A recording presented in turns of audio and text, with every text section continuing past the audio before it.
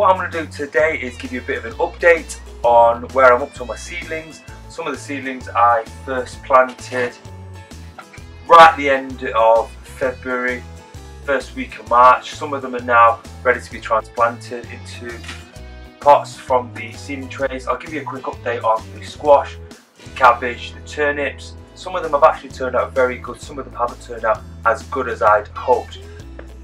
Some hints and tips on how to transport from the seeding trays to your pots, best ways that I think you should do it to give your plants the best possible start, how not to damage the plants, and take it from there. And you also get to see an update of where I'm up to on my plot. I will try and always have a video blog of any significant things that I do. A, so you can keep up to date with where I'm up to.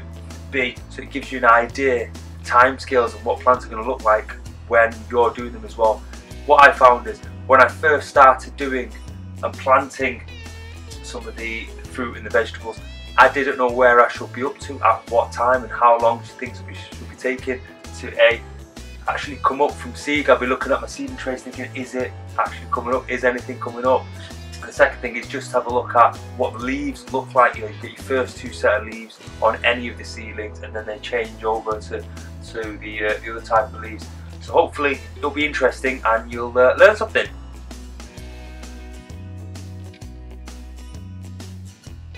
Okay, so I'll quickly update you. I did some planting on one of the episodes on the 27th of February. Basically, I call it the beginning of spring. This is my cabbage. As you can see, they started off really lively. Now they've I had a whole row there, another row there. They're not growing as fast as I thought. And then if you look at my turnips as well, done them at the same side. You can see the original two leaves have come through, and then the second leaf, well, when I say second, the third leaf is now slowly starting to make shape as well. So I'm pretty pleased about that. You've got the first leaf, and that's the turnip. So they're not doing too bad today. They've been out in the wind and they've had a bit of a battering. This is the squash. I did at the very same time. The squash seems to be doing very well. Nice, healthy looking leaves there. Absolutely brilliant. So I'm quite happy with them. The tomatoes that I did just the other day, as you can see, the tomatoes are doing really well. They've all germinated. I only planted them a week ago. Absolutely fantastic. They germinated really well. And then same again with the onions. They're the onions that I did again right at the end of February. Saw them on the video, and the onions are really happy about that. With the onions, when I first planted them, the onions came out, and they came out almost like two stalks, and at first I thought they were bent. But what I've realised is they come out with the two stalks and then they separate. So that was a learning curve for me. So that's what they look like when they're really young. And again, that's the onions that I planted.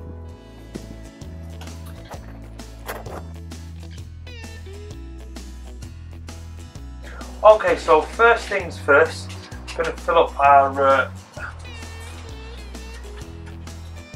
pots with some slightly moist soil.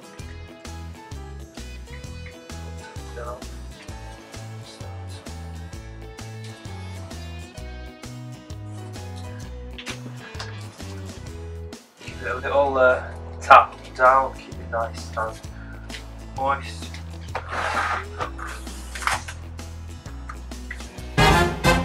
Gently, and only holding the leaves, not to damage the stem. Okay, holding the leaves to transplant it out. Okay, that's going to be what we need to do. So what we want to do is gently, just really gently, just from the bottom, just coax it out, holding the leaf there. There we go, nice. There we go. We've got all of that. All I'm going to do is that gently there. So here, little hole. There we go. With my little dibber there.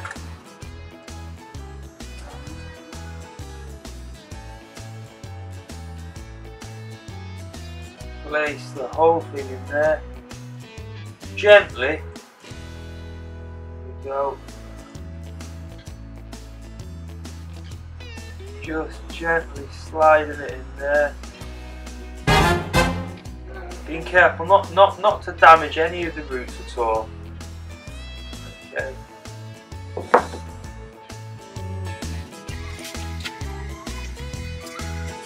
And then, as usual, all I will do is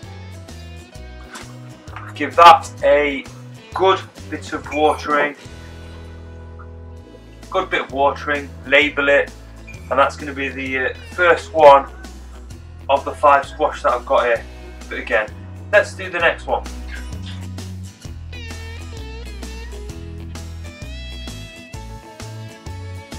Slowly, gently, just take out as much as you can. Oh wow, that's got some fantastic root. Okay, so what we need to do is have less soil from there. What I've done is, I fill that up, I don't know if you can tell on the camera, halfway. Okay, so that's only halfway. The reason is, when I pick up this one, let's bring up as much as we possibly can, and that is effectively the whole, from here, it's a whole section just picked up, grabbed, dropped it in here. That way the roots aren't even being disturbed.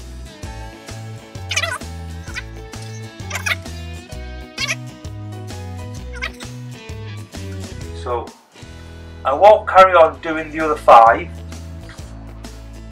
on camera. That's exactly what I'm going to do for all 5 of them.